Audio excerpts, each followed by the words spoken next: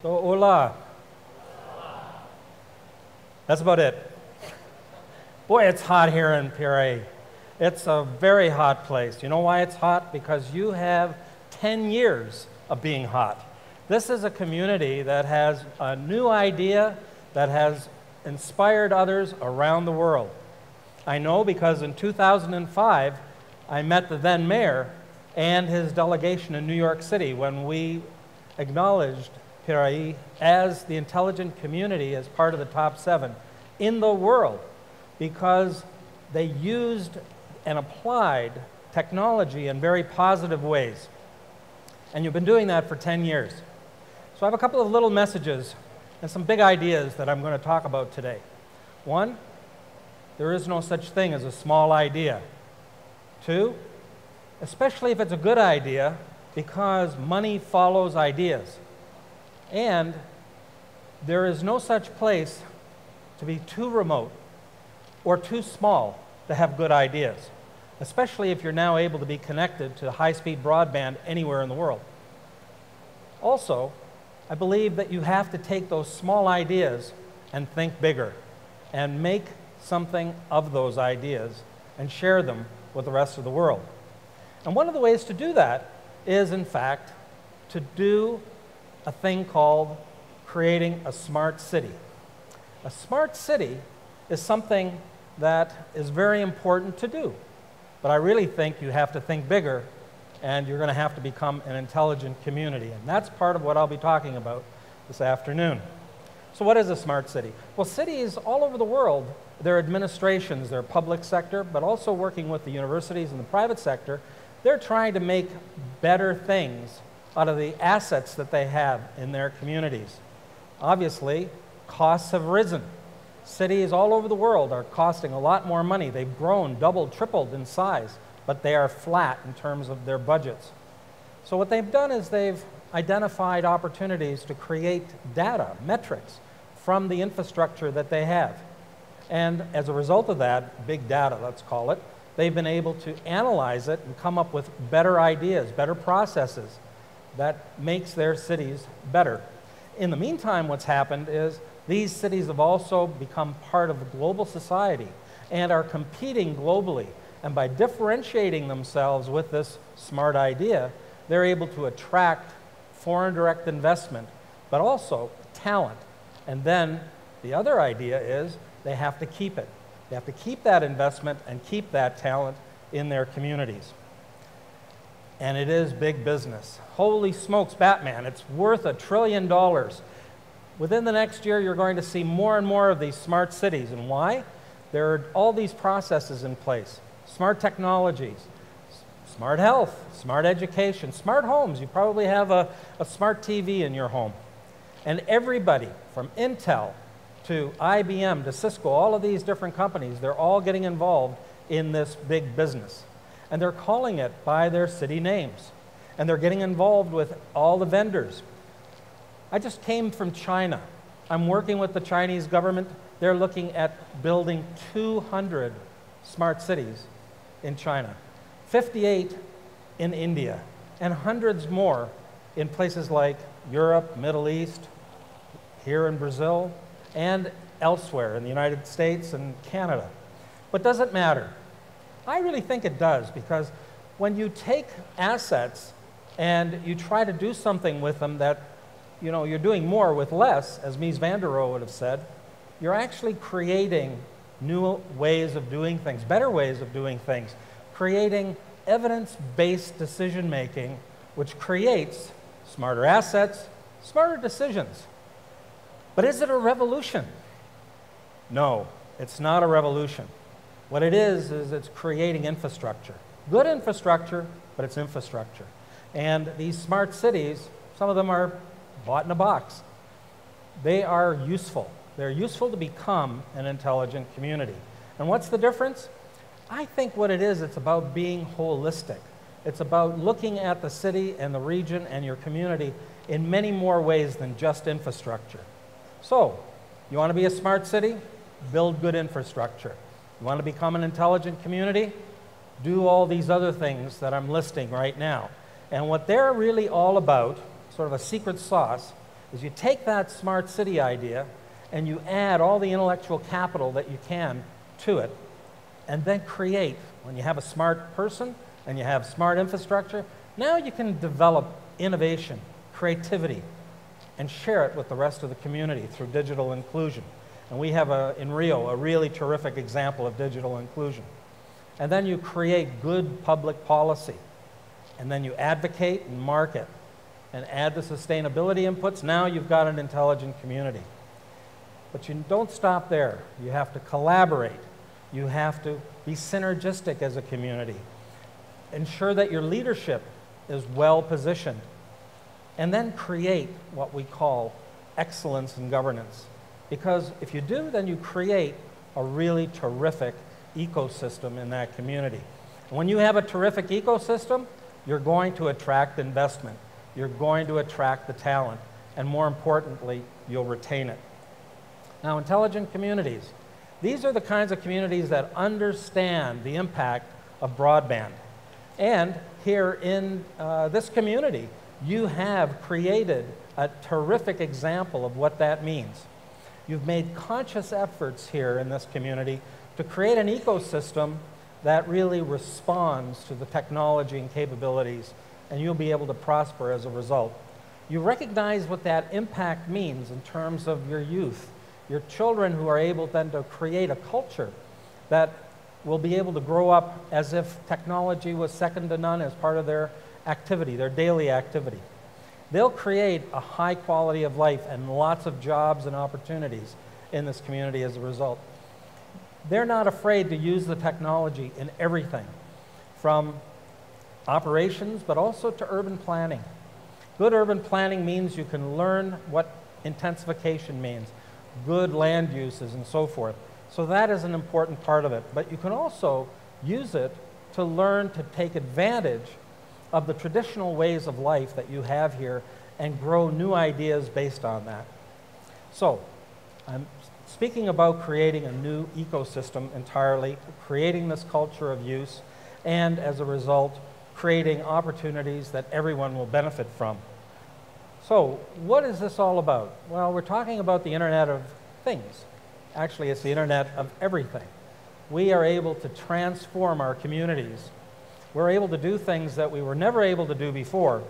And it's important for us to recognize that this transformation occurs because everything connects to everything else. You can't make a change today that isn't going to impact something else later.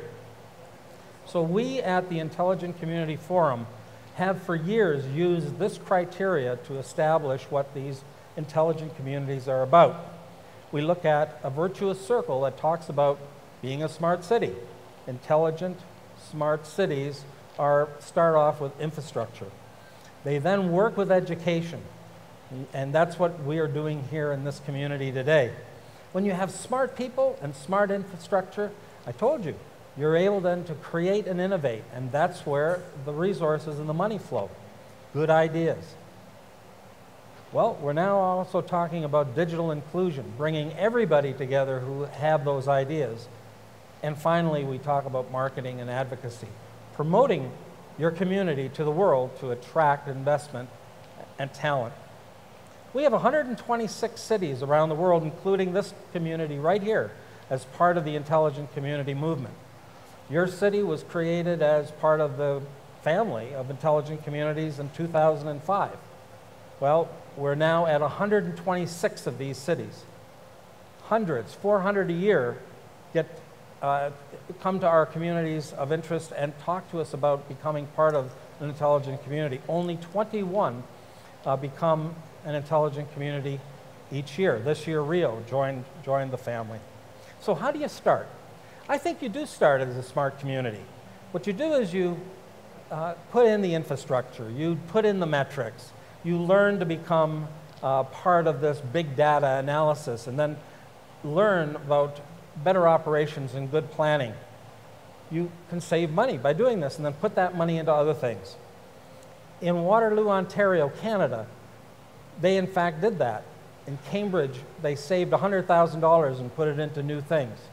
Up the street in another community as part of the Waterloo region, the city of Waterloo, There's a university there that has an intellectual property policy that if the student and the professors have the intellectual property that comes out of the university, they actually get to keep it. They own it. The university doesn't deal with it. Well, companies like BlackBerry, OpenText, Desire to Learn, and many others have come out of that system and have become multinational companies. They've given back to the community. So, for instance, the creator, the inventor of the BlackBerry, has put money into through a process into what is called the Perimeter Institute. And the Perimeter Institute has attracted people like Stephen Hawking to come to their community. It also has attracted Chris Hadfield, who just recently was in outer space, to come and be part of the professors at the university. And there are organizations like Communitech, Canadian Digital Media Network, and Canada's Technology Triangle that promote all around the world to attract the investment and attract the talent. Another city is Eindhoven, Holland. Eindhoven had a very unique situation with Philips as its homegrown company. Unfortunately, as it grew, it also needed to go and relocate in Amsterdam. That created a crisis for Eindhoven. Eindhoven then went with its leadership, pulled together, collaborated, and created a new organization with the university, with the private sector, called Brainport. And Brainport has adapted ideas such as open innovation to create opportunities to attract investment and to attract talent. It has since, in the last 10 years, created tens of thousands of new jobs because this crisis pulled the community together and the leadership was able to develop this organization called Brainport. That is a smart idea. They've since been able to develop other industry sectors, and they're working with groups like the City of Waterloo and with Taipei through a triangle, and they're looking at ways in which they can benefit as a result. Taichung, Taiwan, current Intelligent Community of the Year. You've probably never heard of it, but this is a city that not only started off as a smart city, but then took its civic mindset and said, there's more to it than just science and technology, more to it than just infrastructure. In fact, it has attracted culture and heritage and other kinds of opportunities to their community. The Life of Pi, the movie that Ang Lee made, was created in Taichung, not in Hollywood. It has attracted movie stars and rock stars. The leadership has turned it around to create opportunities for opera and for other kinds of arts to come to that community. This is important because I said, not only are you able to attract investment as a result, but you have to keep it. And Taichung understands that, so it has broadened its horizons as a result. And finally, I'd like to talk a little bit about Rio. In my several visits to Rio, I've been able to learn a little bit that here's an example of the gap between the rich and the poor. This is an idyllic scene that you see on the screen. Beautiful beaches, well-manicured sidewalks and streets, very expensive condominiums. On the other side, you have the favelas. So here is a story of the rich and the poor and how to bring them together. And one of the ways, and the only way that I've seen as great an example in digital inclusion as this one, is in Rio. Rio has these things called knowledge squares. I believe there are 8 of them now. And when my colleagues took me through, they were able to show me that here was a place where the poor and the rich were able to come together and play with the kinds of tools of the broadband society that we are today. By all of us taking advantage of broadband, taking advantage of the internet, taking advantage of the kinds of science and technology that's available to them, if it's accessible and if it's affordable, everyone can participate. Remember, there is no idea that's too small. There is no idea in a location that's too remote if it's a good idea, as long as it can be shared. Because if it can be shared, then what we'll have is prosperity and wealth. And we hope that through this example in Rio, those people who have in the past not had an opportunity for a job, they'll be able to learn how to read, write, use the equipment of today for tomorrow, and be able to do the things that are necessary for prosperity and wealth and happiness in their communities. It's the kids. This whole exercise is about the future. It's about our children. And if we can give our children the opportunity of access to the internet, access to good ideas, and access for opportunities to succeed, we will all succeed together. Rio, Taichung, Waterloo, Eindhoven, these are only 4 out of 126 communities that are examples for the world. We use these communities to inspire others. Your community is one of the 126. Your community is inspiring others because of what you've been able to achieve. The Intelligent Community Forum has written about this. It has a website, and it teaches communities all over the world and uses your community as one of the examples. And we think that by working together and allowing people to be sharing these good ideas, no matter how remote you might feel you are or how small your idea may be, it is actually a big idea. Thank you very much. Obrigado.